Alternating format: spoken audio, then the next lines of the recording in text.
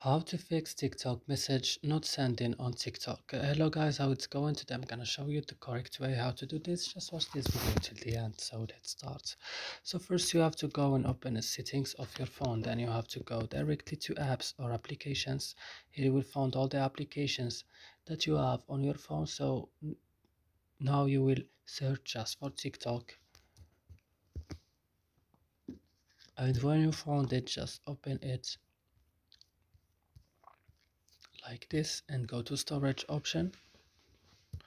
Open it and go now to clear data. Click OK and go back and click on force stop and click OK, and that's it. Your problem will fix. So I hope this video is helpful for you.